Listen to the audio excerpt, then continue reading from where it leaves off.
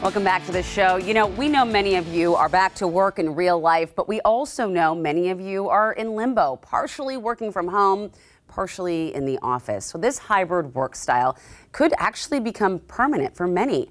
Curious to know how this is impacting workers, we caught up with Microsoft researcher Jaime Teevan, who's been studying this issue for months.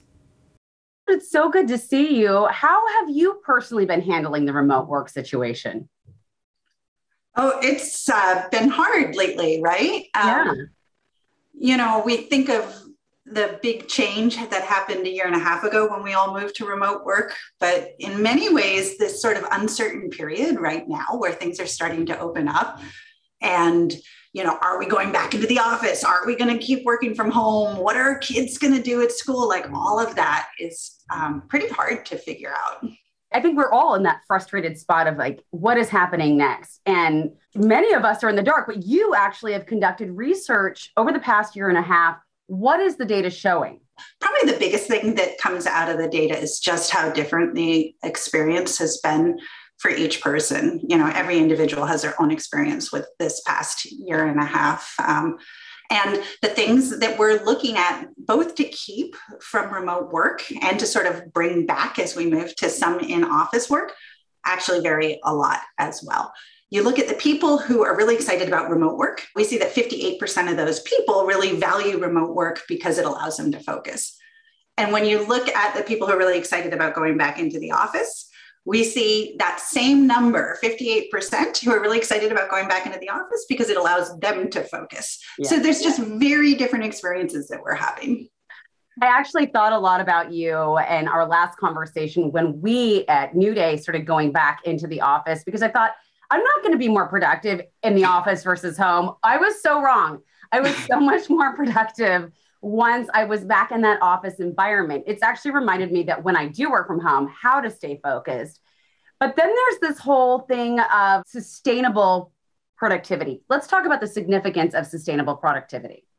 Yeah. So we're seeing that people while working remote are able to be very productive, like we're getting a lot of stuff done, but not necessarily in a way that's sustainable. And a lot of the things that help sustain us are the ability to take breaks and, you know, take care of ourselves, the ability to connect with people and build relationships, and even like the ability to brainstorm and innovate and think about new things. Like those are all part of like, not just producing a lot of stuff in the short term, but doing good work in the long term. And we find that all of those things, well-being, collaboration, innovation, all of those are a little bit harder when remote. And so as we move back into the office, there's an opportunity to be really intentional about how we use our in-person time to support those sort of things that are valuable for sustainable productivity, and use our remote time for the kinds of things that we're good at doing at home, like getting work done, checking things off our to-do list, that sort of thing.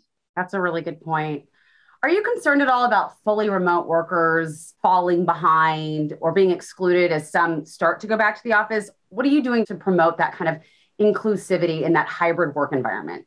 Yeah, we have developed a ton of empathy this past year for what it means to be remote. And I actually think as we start thinking about in-person meetings more, we're going to do a much better job bringing remote people in. And part of that is actually by continuing to some of the practices that worked well when we were all remote, when we're in person. In-meeting chat is something that people use a lot now while we're remote to sort of have sidebar conversations. It's a great way actually for people to be included. Women are more likely to be using in-meeting chat. People who are less likely to sort of take the floor in a meeting will use the side chat. And we're seeing as we move to in-person meetings, people are opening up their computers and starting to also engage in that in-meeting chat as a way to both bring remote participants in, but also allow people to have the floor who wouldn't normally. That is such a good point. I never thought about it before. And I always feel kind of a little naughty sometimes doing that chat, like I'm passing notes within the meeting. But you're right. It is a great opportunity for those who may not feel comfortable speaking up to speak out. Just love that, Jamie. Now, later in the show, she's going to be back with some more food for thought on how sustainable and effective working from home really is. We're going to check back in now with our friend Jaime Teevan. She is from Microsoft. She was giving us her thoughts on the future of the productivity and sustainability of working from home.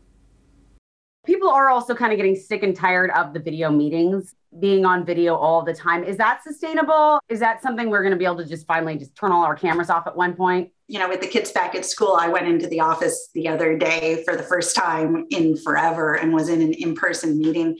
And when I came home, I was so exhausted. It's kind of funny because we talk about like the remote meeting fatigue. And I was like, I've got in-person meeting fatigue. Yeah.